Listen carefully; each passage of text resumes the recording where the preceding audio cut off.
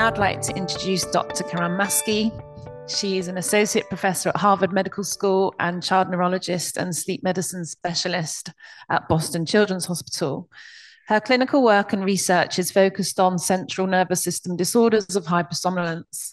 She served as the co-chairperson of the American Academy of Sleep Medicine Task Force for the Treatment of Central Nervous System Hypersomnias, the task force member for the International Classification of Sleep Disorders version 3, and chairperson for protocol development for MSLT and MWT in children. Dr. Maski is a member of the medical advisory boards for Wake Up Narcolepsy, Kleine-Levin Syndrome Foundation, and the Hypersomnia Foundation. Her research on sleep diagnostic and prognostic biomarkers has received grant support from the National Institutes of Health, the American Academy of Neurology, the American Sleep Medicine Foundation, Wake Up Narcolepsy, Boston Children's Hospital Research Council Funds, and Jazz Pharmaceuticals. Dr. Maski is the 2024 recipient of the Research Pioneers Award from Wake Up Narcolepsy for her research in pediatrics. Welcome, Dr. Maski. Thank you all. Thank you for your attention. I know it's a long day and it's really hard to follow Anne-Marie, I got to tell you, in terms of her ability. She's just a wonderful speaker.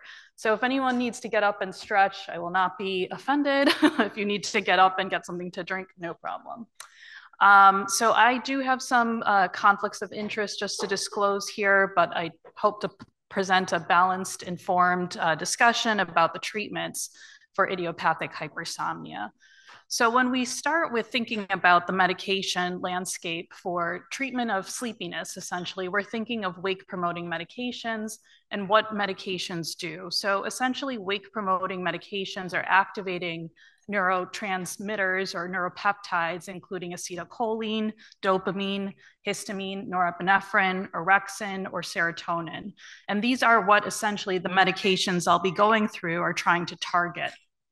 Essentially, these are neuronal populations in the brain that project to the broader areas of the brain, the cortex, to maintain wakefulness. Conversely, when we want to sleep, it's predominantly regulated by a neurotransmitter called GABA. And essentially what GABA does is inhibit all of those wake-promoting neurotransmitters so that sleep can be a continuous, refreshed process. So now applying this to idiopathic hypersomnia is sometimes difficult, as you sort of heard from Dr. Trotti's talk. Idiopathic hypersomnia really encompasses a broad range of symptoms. And for one, there's a subtype of patients that present with very severe daytime sleepiness, where something like the Epworth might be very useful.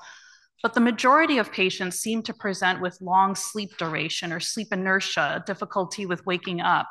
And so as a result, there's this sort of dichotomization in expert opinion about what idiopathic hypersomnia looks like based on our clinical experience, yet it's lumped all together as a single entity, idiopathic hypersomnia. And so that's where there's some confusion about narcolepsy type 2 versus idiopathic hypersomnia, because some of those patients do in fact look like narcolepsy type 2. And more recently, there was some billing data that at least 69% of patients with a label of idiopathic hypersomnia also had long sleep duration, suggesting that that might be the more common type. So in recognition, as what Dr. Trotti and Dr. Morse were talking about, we had this treatment parameters that was put together by the American Academy of Sleep Medicine. And essentially what we do is we get together with experts in the field and we evaluate the quality of the evidence from clinical trial data. And I thought one important thing that was done in our endeavors is we really were very careful not to just evaluate things like the Epworth Sleepiness Score. And we wanted to make sure that both when we were evaluating as well as sending messages to future drug developers, that there's more to consider than just sleepiness. So these are the outcome measures that we were looking at for idiopathic hypersomnia. The check marks represent those that we thought were important, but we also included patient advocacy groups like the Hypersomnia Foundation in providing us input in deciding what we should be measuring. So things like cognitive performance, excessive daytime sleepiness, fatigue, quality of life, overall disease severity, sleep inertia, and work performance ended up being very important, and things that we were looking for the evidence to guide us in terms of approval or making recommendations for use in these medications. And as I'll go through some of the scales that we use, just so you're familiar with what I'm discussing. So when we talk about overall disease severity, we use surveys like the Idiopathic Hypersomnia Severity Scale or a global impression scale. What do you think about your disease overall? What do you think about, what does your provider think about the condition in terms of improvement? And then there's the Epworth Sleepiness Score. There's also objective tests of wakefulness. So that's called the Maintenance of Wakeful Test, which is essentially, it sounds torturous, but 40-minute tests where 4 times in a day, assessing the ability to stay awake on current medication. Conversely, there's the mean sleep latency test, which some of you in this room may have had. How quickly do you fall asleep when you're given a nap opportunity across a day? There's fatigue severity scales, there's quality of life scales, there's even now sleep inertia scales, and there's work performance outcomes. So all of these are measures that you will see in the subsequent slides.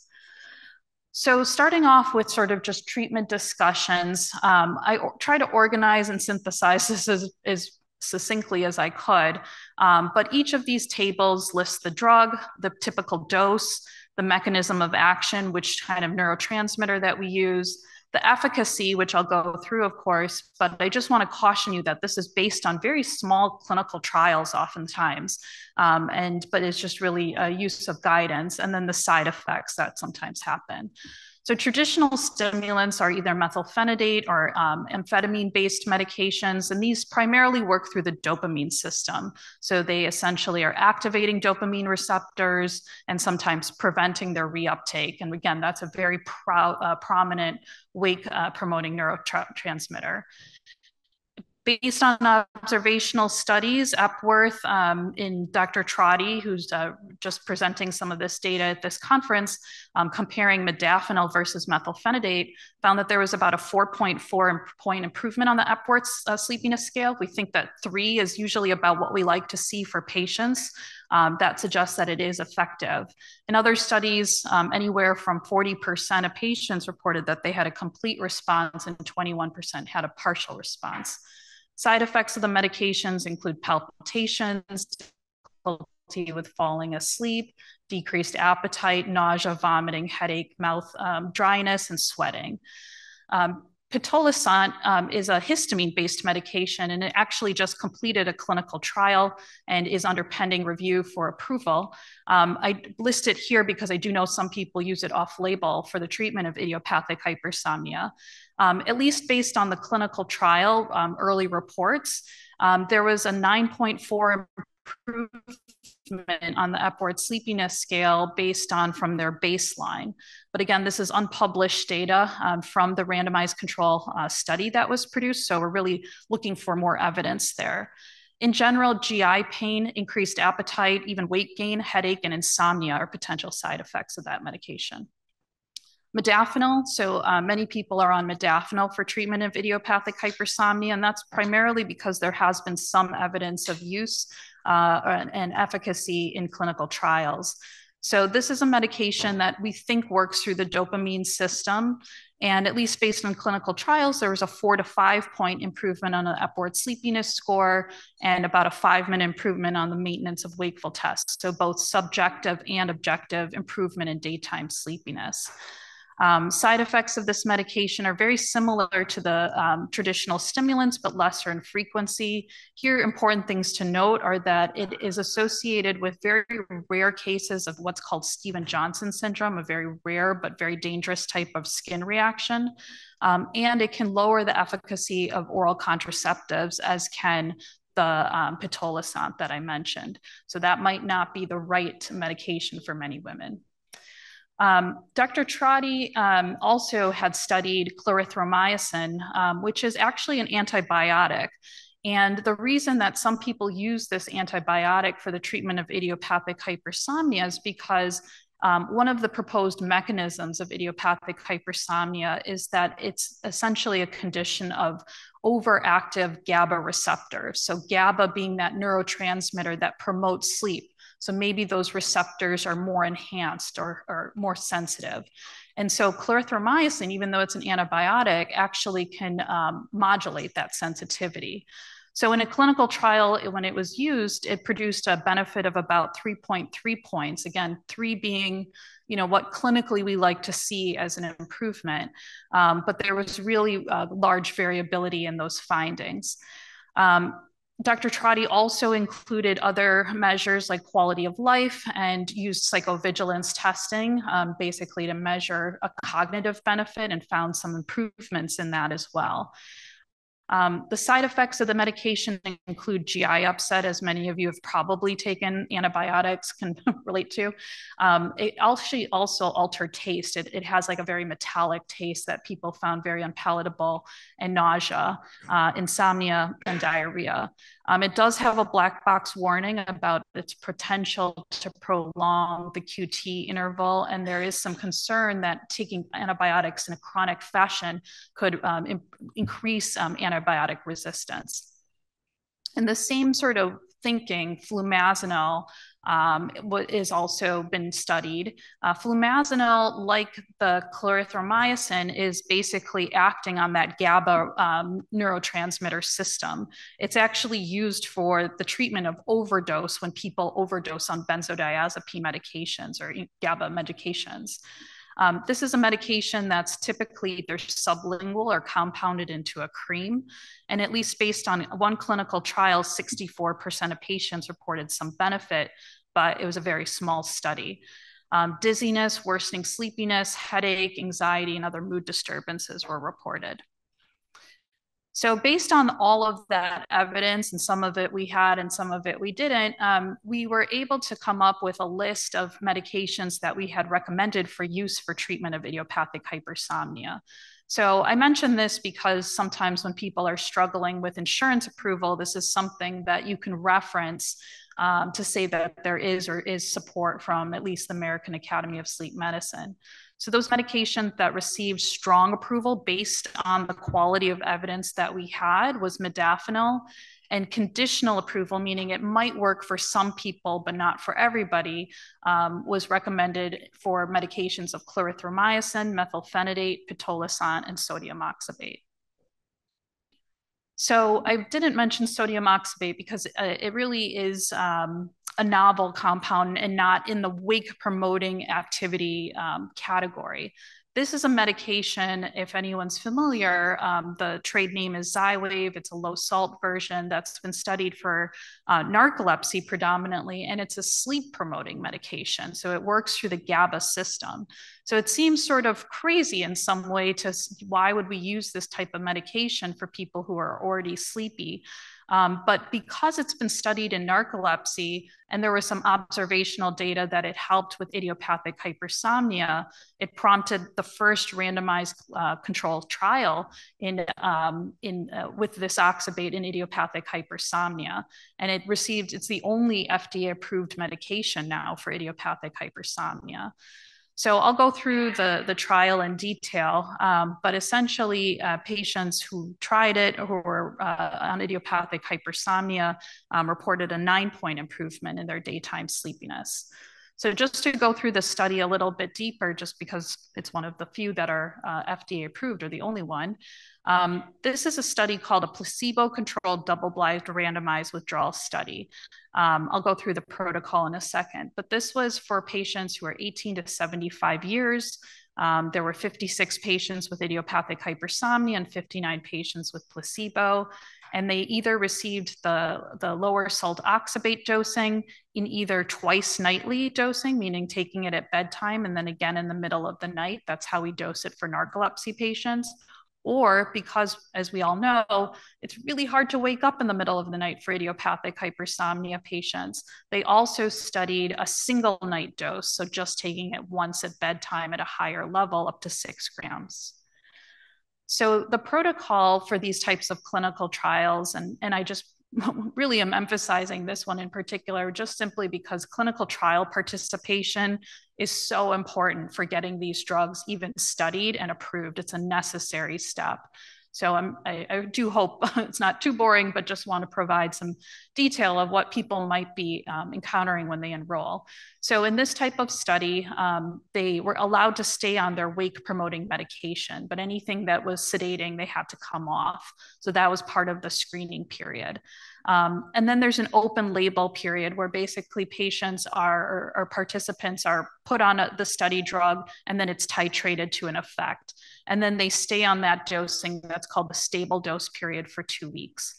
Then there's this withdrawal phase, and this is a unique kind of clinical trial design where patients are either randomized to continue on the study drug or they're randomized to placebo, sugar pill.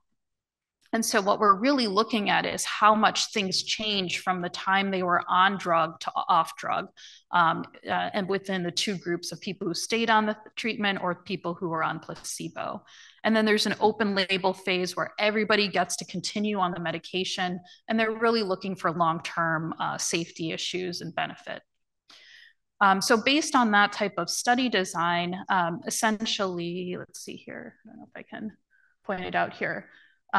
When the drug was in the randomized controlled phase, so the end of the randomized to either placebo or to the study drug, the people who were randomized to placebo had an increase in sleepiness, and those that stayed on study drug had pretty much a stable improvement in their sleepiness.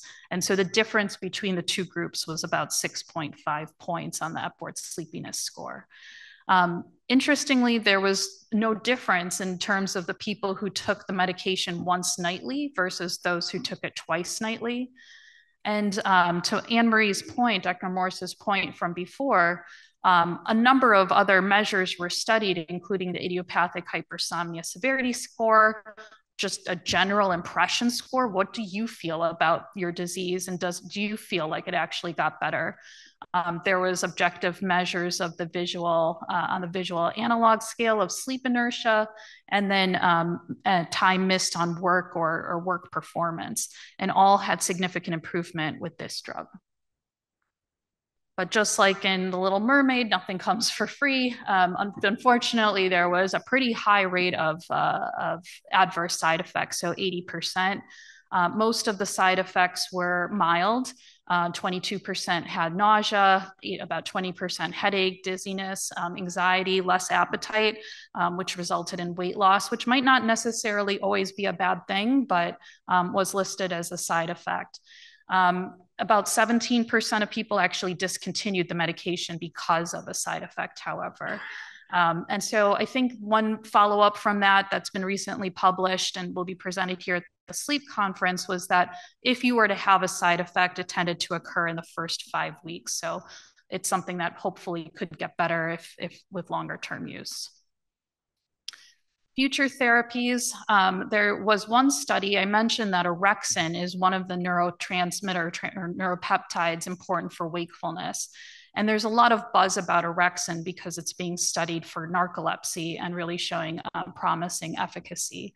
And so danuvorextin was a form of an orexin agonist medication, and it was tried in this very small but randomized clinical control trial for idiopathic hypersomnia.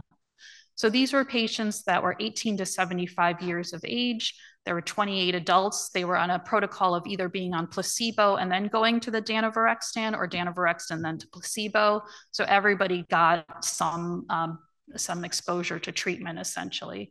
And it's probably too small to see, but I'll just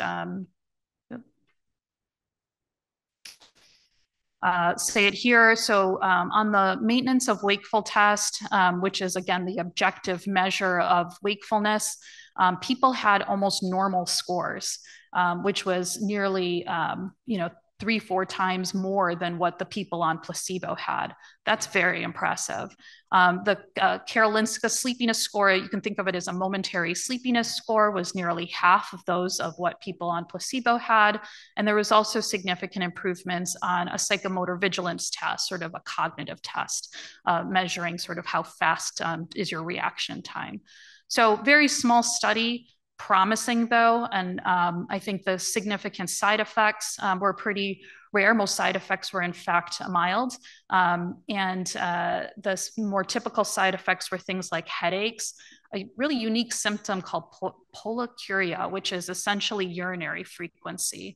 And we're still trying to figure out why orexin might do that, but it might be that there are orexin receptors in areas that involve urinary urgency as well, dizziness and rhinorrhea. So early days on that, but potentially promising. And I think you're going to hear more about this study drug in later parts of this conference. But there was also a novel stimulant called serdexmethylphenidate that's currently in clinical trial. They published just top-line results. So this is basically like a stimulant, but essentially what it does, it's pharmacologically manipulated such that it peaks later on. So essentially the medication is taken at bedtime, and then the effects might not be there till the morning, which is where sleep inertia is usually most problematic. So in this trial, people took it before bedtime, or they took it before bedtime and again in the morning. And I believe some of the analysis will be presented here, but there was improvements in daytime sleepiness and improvements on the idiopathic hypersomnia scale, so sort of a more global measure of disease severity, brain fog, and sleep inertia. So we look forward to hearing certainly more about that. And side effects sounded very similar to what I had mentioned with the traditional stimulants, and no one had discontinued because of side effects. So Anne-Marie covered this really well, I think, in terms of non-pharmacologic management. So I might just skip through this, but in particular for children and adolescents, things like test taking is really important. And so even for ACT or SAT type of tests, we write accommodations for timed extra breaks or longer times to take the test, extra time for projects, ability to keep cold water with them, fidget spinners, or even stand desks if necessary.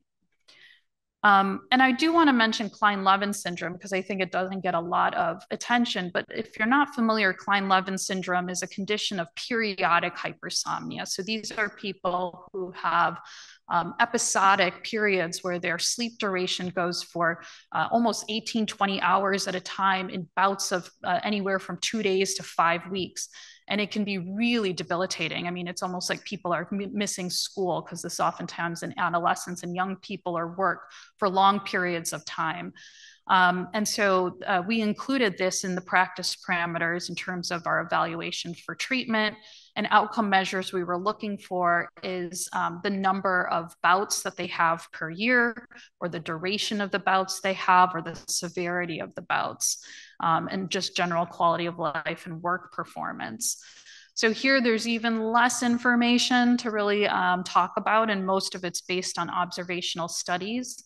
But one drug that's been studied or included in a study was amantadine, which is a dopamine reuptake medication, but it also has some antiviral therapy. In one study, it improved or at least helped with mental clarity during an episode of Kleine-Levin syndrome in 41% of patients, but then was lost effect over time. Modafinil, methylphenidate, amphetamines have all been studied as well. And I can say also my experience with this is similar. While it might have helped them open their eyes, technically, they really were not there and felt like, you know, kind of a zombie. And so it really is not particularly useful. Kleine-Levin episodes can also present with mood changes, including anxiety or paranoia. And in my experience, it can really worsen that. So really not recommended. Antidepressants, at least in this study, did not have any effect on Kleine-Levin symptoms. But if there's a depression component during this episode, medications like bupropion or fluoxetine were noted to be helpful. Antipsychotics. This has primarily been studied because in addition to the hypersomnia, some patients can have really profound behavioral changes such that there can be increased eating or even impulsive behaviors, hypersexuality. And so people have tried antipsychotics, found it to be useful for delusional symptoms, but did not help with the overall Kleine-Levin bouts. And then medications that are in the family of epilepsy medications, valproic acid or carbamazepine, were helpful in about 24% of cases. So you can see it's really, people are quite desperate for treatments, and we're really reaching deep, deep into our bag of what we have to see what can be potentially helpful, and not really coming up with anything thus far that's been particularly systematically useful across patients. Most commonly, I want to say people have found lithium to be useful. So there's some thinking that because there's this cyclical nature of hypersomnia, it might live in the family of bipolar disease. And there's actually even overlapping genes with bipolar that Dr. Mignot at Stanford have identified. With lithium therapy, which is basically taken every day or twice a day, patients reported a significant improvement in one observational study that was done, where they had about 2.5 less episodes per year, and overall said that there was about a 65.8% improvement in their Kleine-Levin disease category. But if you're not familiar, there's a lot of side effects with lithium, namely tremor, but also it can increase the frequency of urination, diarrhea. It can cause some subclinical hypothyroidism, and you need to monitor with labs for toxicity. And then the more recent study that's been published in Kleine-Levin is using steroids. So basically IV steroids. When you have a bout of Kleine-Levin syndrome, this can be used in the first 10 days is when it's thought to be most useful to reduce the duration of the Kleine-Levin episode. So if used like that, there was a significant improvement in patients who were taking the episodic steroids versus those before they did that, their baseline. And it decreased it by about 12 days, which is very meaningful, but the confidence intervals were really wide. So certainly worth more study and seems somewhat promising. But I have to say, clinically, it's very difficult to get someone who has so much hypersomnia to an infusion center to get the steroids over 3 days. So there's some feasibility barriers here. Side effects were insomnia, muscle pain, nervousness, and even, but no people encountered worsening psychosis or manic switching. So unfortunately, because we didn't really have robust data to evaluate, the only medication that we had to say that we recommended for Kleine-Levin was lithium. That's not to say anything else can't be tried. Just to say that, that's really just to say this is what the evidence shows that we have now. So non-pharmacologic management with Kleine-Levin, during these episodes, they are very sleepy and their judgment is impaired. So they shouldn't drive, they shouldn't go to school. It's been sort of thought that maybe you should give them a stimulant, try to get them out of it, try to wake them from it, but it seems to prolong the episode. So we just let them sleep. So we have to evaluate for tutoring services once they come out of it. We have to provide safe environments during the times they are in hypersomnia episodes. And I think socialization sometimes can aggravate them. And so we really try to limit their environment during this time. And the Kleine-Levin Foundation is an amazing place of support for patients. So in general, I think Anne-Marie had covered a lot of this. But what can we do to support people with idiopathic hypersomnia as well as Kleine-Levin is, I think, first of all, listening. And the way our clinical practices, unfortunately, are not structured to allow for a lot of time to listen. But I think coming to conferences like this and hearing people's thoughts, our partnership with advocacy groups has really allowed for hearing people's feelings and concerns that we can take into our research or advocate for on your behalf. Recognize, clinically when avoidance behavior is there, as Anne-Marie had pointed out, mood disorders are very high in these conditions. And so we have to start watching for things like avoidance behavior or dropping out of social activities. And to some degree, social supports can help, and to some degree, medications can help. For instance, it might be that your medications are wearing off by the end of the day when you would be doing social activities, so you need a short-acting medication to get you over that hump. And then I think just, we have to be having open relationships, especially I work with a lot of adolescents. So we need to know what's going on in their lives about risk-taking behaviors or sexual behaviors and whatnot, so that we can appropriately counsel on the right type of medication for them. So in conclusion, there are some therapies available for idiopathic hypersomnia that are recommended. And we typically use your symptoms, your comorbidities, insurance coverage, lifestyle, side effects, a lot of things that go into that basic discussion about what might be right for you. But we do need more mechanisms to provide support. I think this is a great venue for that, but we really need that more. And I love what Anne-Marie is doing. I think having local chapters is really helpful. And then there's a lot of unmet needs, unfortunately, in terms of the assessment scales. As you saw, there's a lot of assessment scales, but does this all address everything that people with idiopathic hypersomnia are going through? I think that's an open question. And then unfortunately for Kleine-Levin syndrome, there really needs to be a lot more research in this area. The quality of evidence is quite small because these are rare conditions, and oftentimes you need a lot of patients to really see benefits. So I think more attention to that condition is certainly needed. Thanks for your attention. Oh, I can take questions.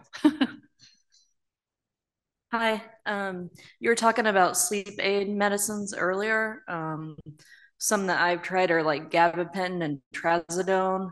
I also feel like my sleep drunkenness and those brain fog symptoms got worse when I was on those medicines. Do you see any trend in that, or do you know if that's actually a thing? Yeah, no, that's a great question. I think those are medications that are different than the GABAergic medication I mentioned, the oxybate. And oftentimes that's a side effect of trazodone and gabapentin because they do have a long half-life, that people have worsening sleep inertia in the morning and more drowsiness when they try to wake up.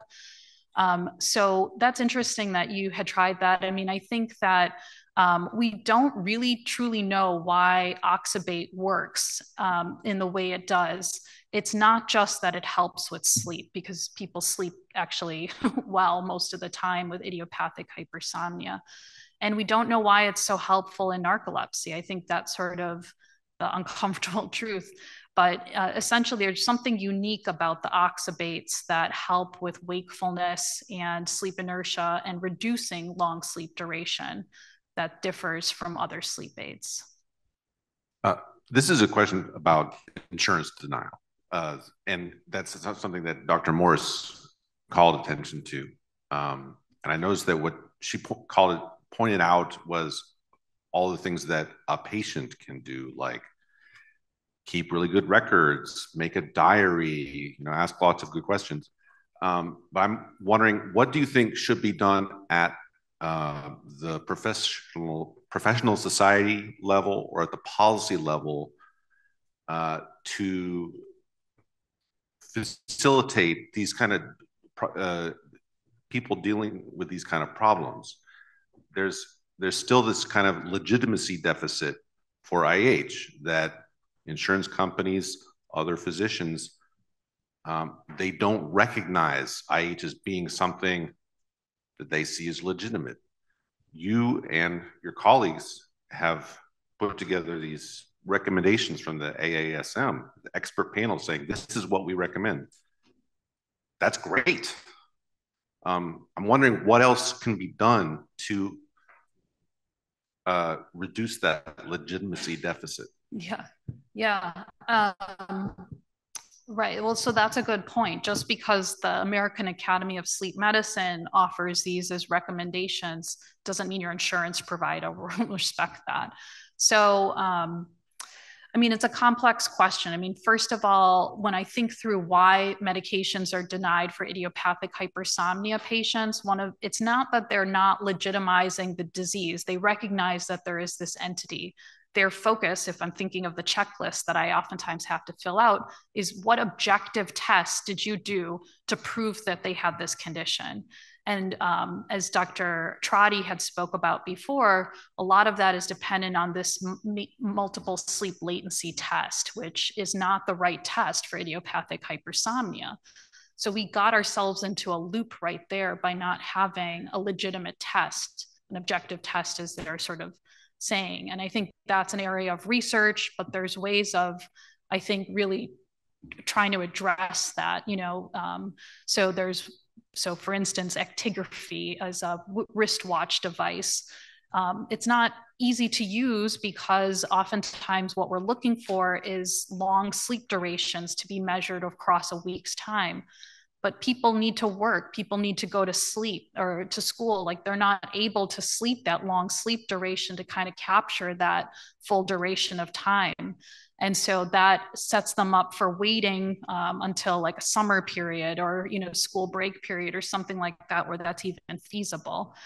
And then not every center has actigraphy. It's not covered by insurance. And so essentially no centers have it. So I would say if I could have the ASM advocate for something, it would be for insurance coverage for actigraphy. I'm pretty sure that would prompt more approval of its use in various centers.